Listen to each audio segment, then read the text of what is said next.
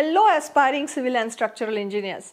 So welcome to the series of knowledge which is exclusively launched for fresher civil and structural design engineers. If you are in college, if you are still in first, second, third or fourth year engineering, or if you are a diploma student or even MTech student who is a fresher, then this series would be helpful for you.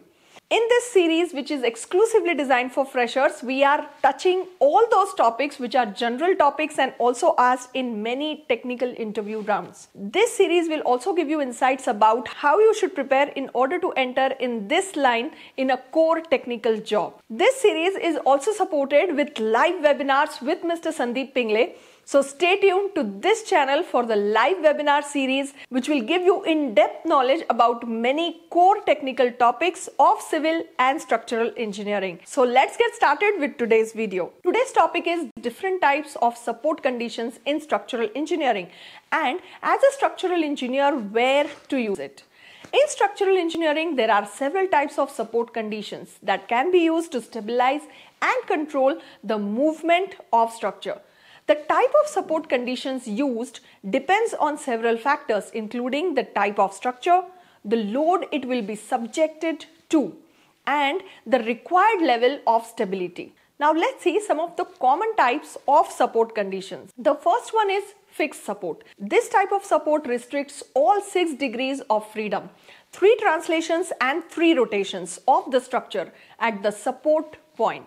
Fixed support are used in structures where no movement or rotation is allowed, such as tall buildings, bridges, and large steel structures. The next one is hinged support. This type of support restricts movement in all the directions except one rotation. Hinged supports are used in structures where one end needs to be free to rotate, such as in arches, trusses, and cantilever structures. The next one is roller support.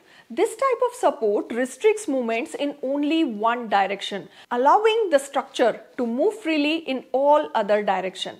Roller support are commonly used in bridges and other structures where thermal expansion and contraction need to be accommodated. Now let's look at the next type of support, which is pinned support. This type of support is similar to a hinged support but has a greater degree of freedom.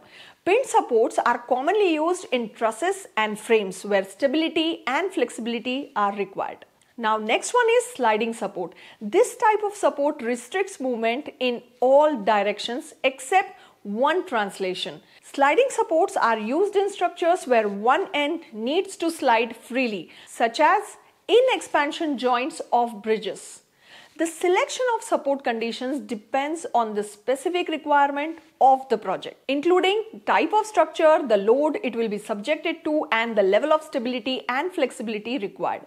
As a structural engineer, it is important to be carefully able to analyze the structure and its loads to determine the appropriate support conditions to ensure the safety and stability of the structure. Whatever I told you in this particular video is just tip of the iceberg. This is just a small guidelines or something to give you an idea about what kind of topics you should be familiar with if you would like to make career as a structural design engineer.